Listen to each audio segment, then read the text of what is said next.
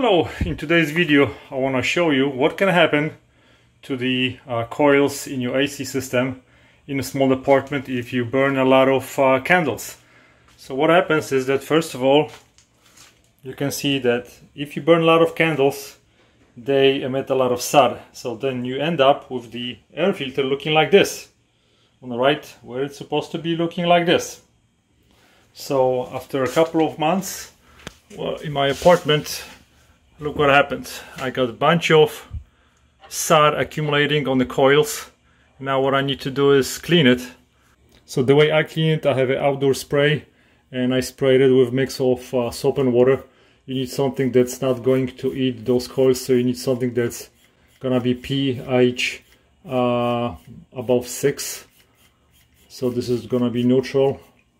And what I do, I have a brush that I took from my wife. This is the brush that she uses to color her hair.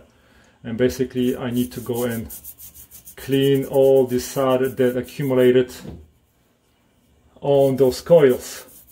And as you can see, immediately I can see the difference. I've done already this part. You can see a little discoloration because of the dirt. You can also hire a professional AC guy to do it.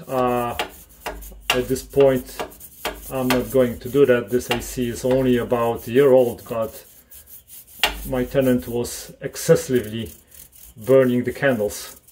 So as you can see, I have a huge soot accumulation over here, and that's basically a very simple thing that you can do to clean the coils, make sure they're not gonna get even worse, and then all you do is rinse it and it's gonna be as good as new.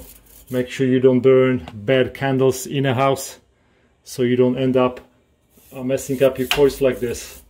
And if you do, make sure you have a good ventilation, or change your filter every couple of weeks. Now with my garden pump sprayer, I'm going to go and spray all the coils to get the soap removed from the coils.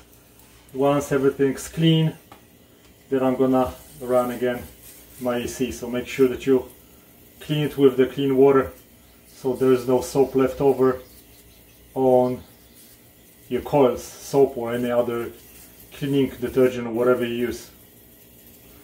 And that's it. Thanks for watching, guys. Goodbye.